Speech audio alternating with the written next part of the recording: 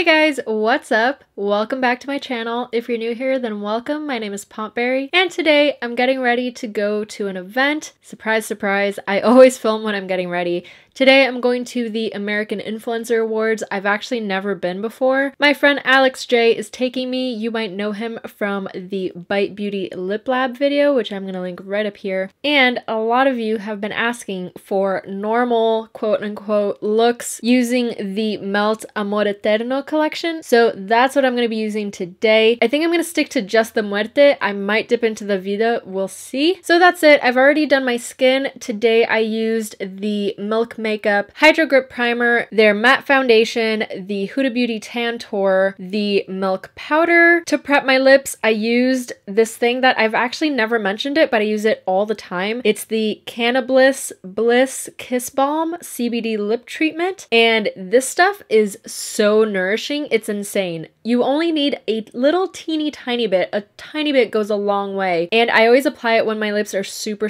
dry and gross, and it does a really great job of bringing them back to life. This one and the Tatcha Camellia Lip Balm are two of my favorites for bringing really dry lips back to kind of normal. And I did my brows as always with the NYX Hot Single Shadow in the color Raven and the little Essence liner brush. Now with all that being said, I'm gonna get right to it, but before I begin, please don't forget to like and subscribe if you haven't already. So I've been staring at this palette since they announced it, and I've been wanting to mix the reds and the blues in one single look. So that's what I'm gonna be doing today. I'm going to be doing a deep blue eye that smokes out into red. So I'm going to be using the reds around the edges. Hopefully it'll work out. We'll see. I think, however, I'm going to start with the blue and then move on to the red just so I can kind of place it exactly where I want it. So I'm going to start with Noche Eterna, which is this matte navy blue. It is so gorgeous, but it is also so pigmented, so I'm going to be careful. So I'm taking that color on a little fluffy brush and I'm just going to pat it in place,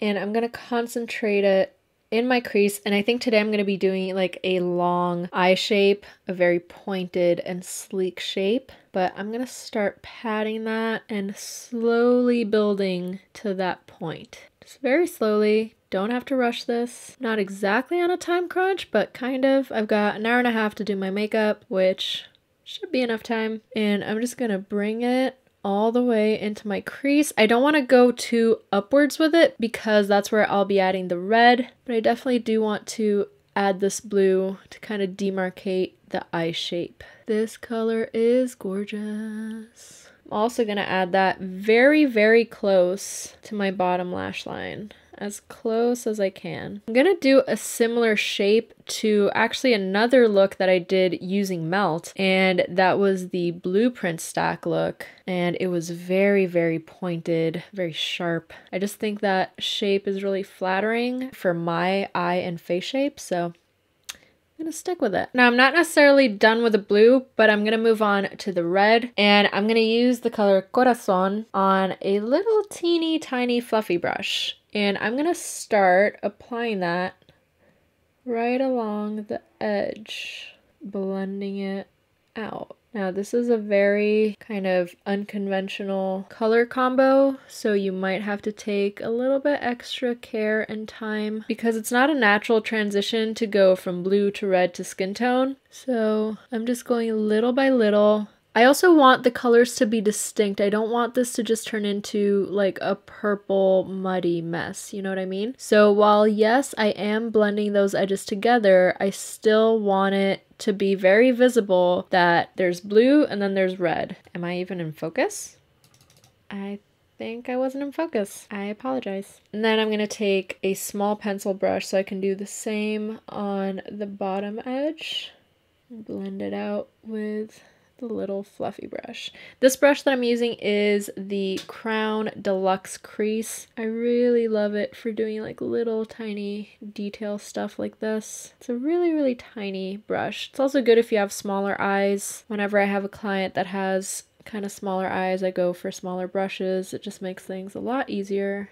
Blending it into that inner corner. Now I kind of feel like my brows should be longer. I might elongate them when I'm done. Now I'm going to go back in with that blue and go over the areas that got a little erased by all the blending.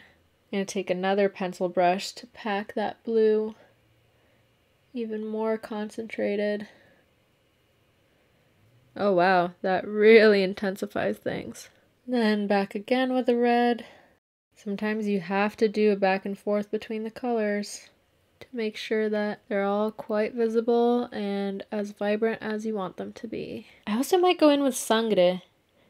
Just a tad, just right where the red and the blue meet. Even though that color is very dark, oh boy. It might help with that blend a little bit because this color tends a little more purple, so it is kind of a mixture of those two colors. Just makes blending things a little easier. And then back with blue, just to get right in here in this little tail end so that it doesn't get lost.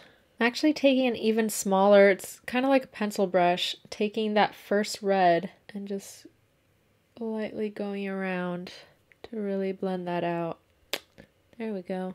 Now I think I'm also going to take the color Calaca on that brush that I used for the very outer edge, and I'm going to apply that to my brow bone and just help blend out that red edge even more. And I'm definitely going to elongate my brows. But I'm going to finish up the eyes before I move on to the brows or to anything else. I'm now going to take the color Catrina, and I'm going to use my finger to apply it to the very center of my lid. And this is a shimmery blue. I think on a base this would really pop. Oh, I should have used the, is it too late to use the Santos gel liner as a base? Let's see, hold on. Shouldn't be doing this layering powder with cream and powder, but I'm going to take the Santos Reflect gel liner on a flat brush, and I'm just going to use that all over the lid as a base for this eyeshadow. And I definitely should have thought of this sooner. My bad. I'm going to do this first on this eye once I get to it. So I'm putting that on. And you can see that really helps to intensify the blue because it's a really gorgeous like royal blue. And then I'm going to take Catrina on my finger again and just pat that on. Oh, that's pretty. See, that just adds a little more oomph to the eye. And it helps out with the shimmer in that shadow. And then I'm going to take my little pencil brush with Noche Eterna again. And I'm just going to do the edge around it. Because I did go over that crease a little bit with the shimmer. And I don't want that. So just making sure I go all around to keep the shimmer just right on the lid. Okay, now I'm just going to do it the proper way on camera so you guys can see. I'm taking the liner first. And just applying that all over. The thing I love about gel liners is that you can also use them as a shadow base, especially these Melt ones because they're so creamy. They're so easy to spread out. And then just taking Catrina and patting that on. I'm also going to take some on my brush so that I can be really precise here in the inner corner. And boom, you have yourself a beautiful shimmery blue eye. Now normally I'd go in with like a gold in the inner corner or a really light blue, but I don't know, I want to make this a little bit weird, have the color combo be a little bit different and stick to the palette. So I think I'm gonna go with Lagrimas, which is a matte teal color, and I'm gonna take that and put it in the inner corner.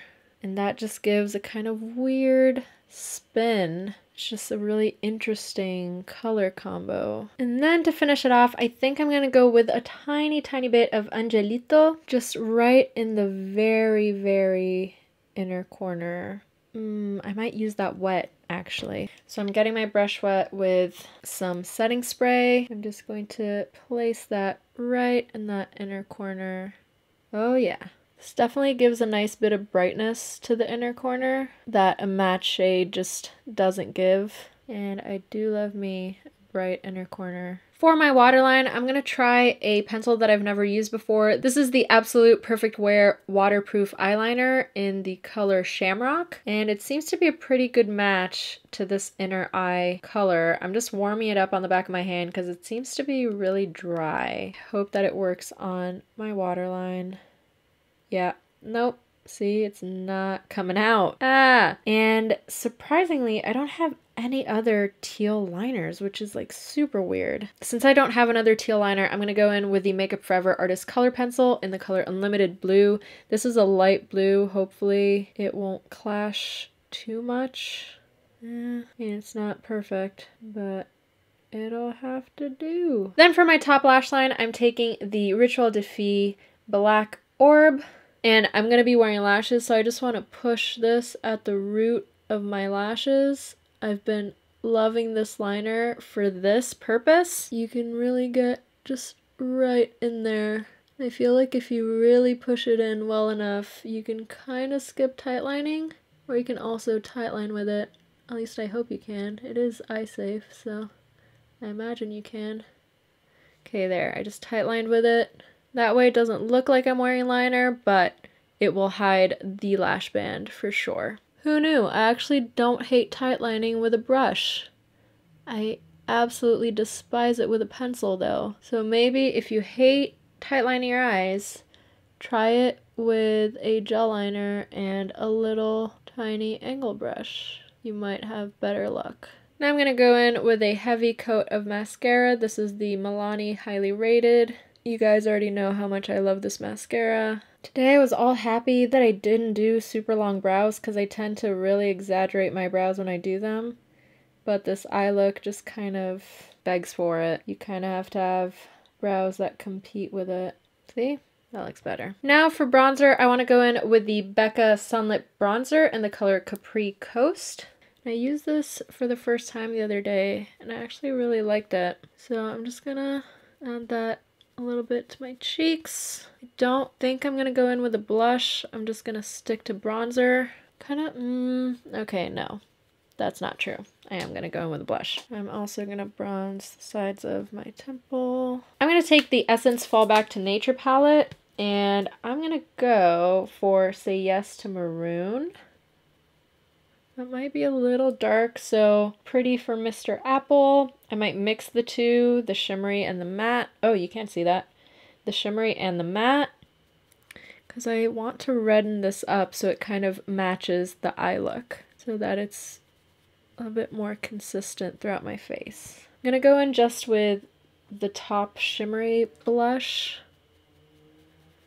Blend that out a little bit. And then I'm going to take the Milk Makeup Flex Highlighter in the color Lit. And this is one of the most gorgeous highlighters on the planet. It gives that wet skin look.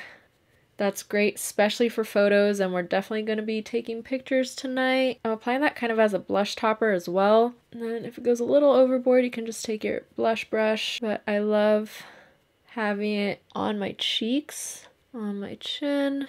Cupid's bow, tip the nose in between my eyes. And I think I'm also going to apply it to my collarbone. I'm going to have a very plunging neckline, so I'm going to do some highlighting here. And this is the finished look. I went ahead and put on lashes and lipstick. My glue is still drying, so please ignore that. For lips, I used a mixture of two lipsticks. I used the Dose of Colors Extra Saucy and the Fenty Beauty Undefeated. And then for my lashes, I used the Rouge and Rogue Faux Mink Luminara lashes. And Alex is almost here to pick me up, so I've got to go. I hope you guys liked this look. It's something that's definitely a lot more wearable than the skull look that I created with the collection originally. And it's just got a really different vibe to it because of the unconventional mixture of colors. So I'm really happy with it. I went a little overboard on the blush, but you know what? It's fine. It's fine. I hope you enjoyed this video. Thank you so much for watching. Thank you to all my patrons who support me, and I'll see you next time. Bye!